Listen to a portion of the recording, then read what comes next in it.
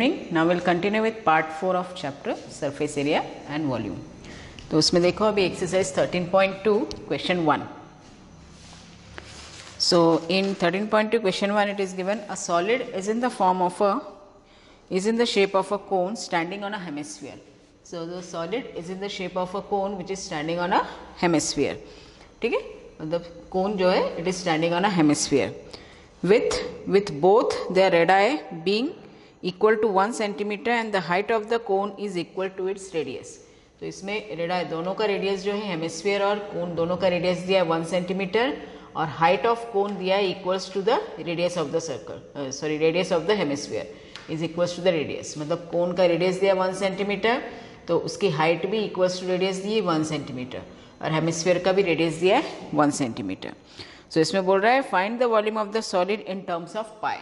So we have to find the volume of solid in terms of pi.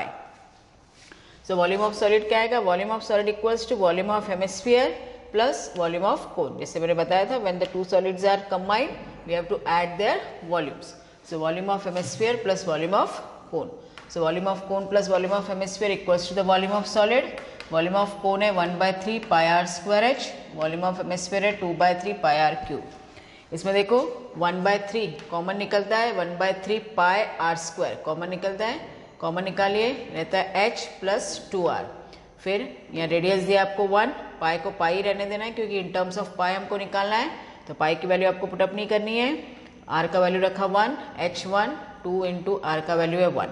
सो ये आता है 3, तो 3 cancel होता है, it is equals to pi centimetre cube is the volume of solid.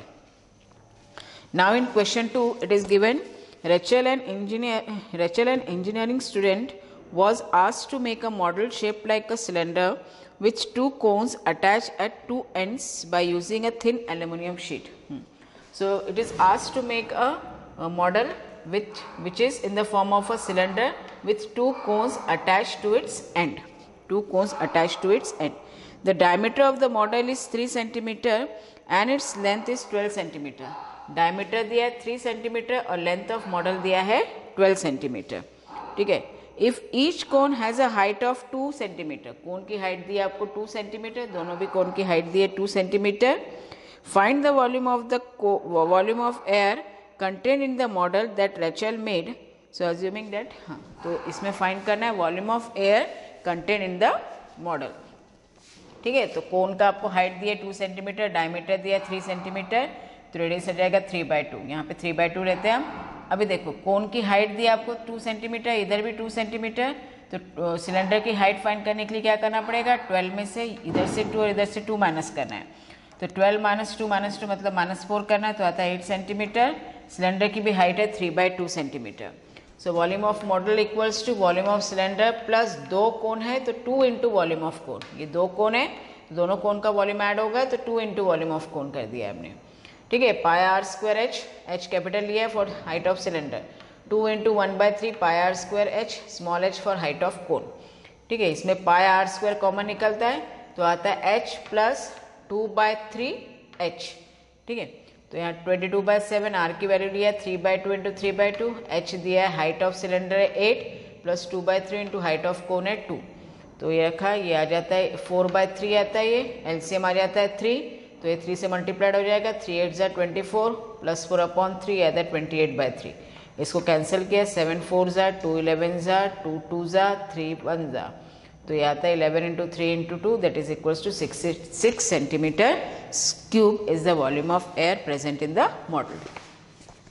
Now in question 3 it is given that a gulab jamun contains sugar syrup up to about 30% of its volume. Find approximately how much syrup would be found in 45 gulab jamuns, each shaped like a cylinder with two hemispherical ends with length 5 cm and diameter 2.8 cm. तो यहाँ पे क्या दिया है? It is given that a gulab jamun it is in the shape of a cylinder with two hemispherical ends. ठीक है, with two hemispherical ends, and the length of the gulab jamun is 5 cm और इसका diameter दिया है 2.8, तो 2.8 diameter दिया है मतलब रेडियस हो जाएगा 1.4. तो रेडियस है, ये रेडियस है 1.4, तो ये भी रेडियस 1.4 आएगा. इक्वल इसकी हाइट जो रहती है हेमिस्फीयर की इक्वल्स टू रेडियस रहती है, यहाँ पर भी 1.4 आ जाएगी. तो height of cylinder we can find, तो 5 में से इधर से भी 1.4, इधर से 1.4 माइनस करना है, तो यह आ जाता है 2.2 centimetre is the height of cylinder. ठीक है, अभी वॉल्यूम ऑफ 45 गुलाब जामुन दिए, तो पहले हम volume of 1 gulab jamun find करते हैं। तो वॉल्यूम ऑफ 1 गुलाब जामुन क्या आएगा, volume of cylinder plus 2 into volume of hemisphere. Volume of cylinder है तो पाई are square H plus 2 into volume of hemisphere है 2/3 पाई आर क्यूब। तो इसमें कॉमन निकलता है पाई आर स्क्वायर, तो पाई आर स्क्वायर कॉमन निकला है, ब्रैकेट में रहता है h plus 2 into 2 4r, are cube में से आर स्क्वायर चला गया 4/3 r।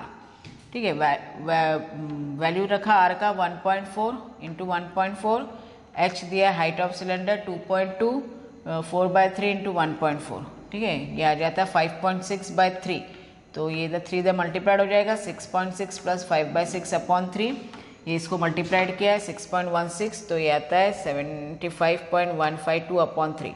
इसको 3 अपॉन 3 में ही रहने दो, क्योंकि एक वॉल्यूम ऑफ 1 गुलाब जामुन है। वैसे हमको अभी फाइंड करनी है वॉल्यूम ऑफ 45 गुलाब जामुन, तो 45 से मल्टीप्लाइड हो जाएगा, 45 इंटू 75.152 अपॉन 3, तो 3 से कैंसिल होता है, 3 1 3, 3 5 15, तो आया था 15 इंटू 75.152 सेंटीमीटर क्यूब। इसको मल्टीप्लाई मत करो क्योंकि ये फाइनल आंसर नहीं है, तो इसको मल्टीप्लिकेशन मत करो क्योंकि हो सकता है आगे कुछ कैंसिलेशन हो, रिड्यूस हो जाए, तो इसको इतना ही रहने दो। फिर यहाँ पे कितना दिया, वॉल्यूम ऑफ सिरप इन 45 गुलाब जामुन कितना दिया है, 30% of the volume of 45 gulab jamun, मतलब कितना दिया है 30%। सिरप कितना है 45 गुलाब जामुन में, जितना वॉल्यूम ऑफ गुलाब जामुन है उसका 30% है वॉल्यूम ऑफ सिरप। तो वॉल्यूम ऑफ सिरप निकालना है अपन को, तो 30% ऑफ 45 गुलाब जामुन में कितना परसेंट ऑफ सिरप है वो निकालना है वॉल्यूम ऑफ सिरप। तो 30% of volume of 45 gulab jamun, 30% means 30/100, और वॉल्यूम ऑफ 45 गुलाब जामुन से 15 इंटू 75.152, तो ये 0 0, ये 5 3 5 2 10, फिर ये 3 3 9 इंटू दिस, फिर 2 से कैंसिल किया, तो ये आता है 338.184, तो इसको अप्रॉक्स कर दिया है, तो 338 centimetre cube approx is the volume of syrup in 45 gulab jamuns. Now in question 4, it is given. In question 4, it is given a pen stand made up of wood is in the shape of a cuboid with 4 conical depressions to hold pens. The dimension of the cuboid are 15 centimeter by 10 centimeter by 3.5 centimeter. The radius of each depression is 0.5 centimeter and depth is 1.4 centimeter. So find the volume of wood in the entire stand. तो इसमें क्या बोल रहा है, it is the pen stand, it is made up of a cuboid with 4 conical depressions to hold the pens.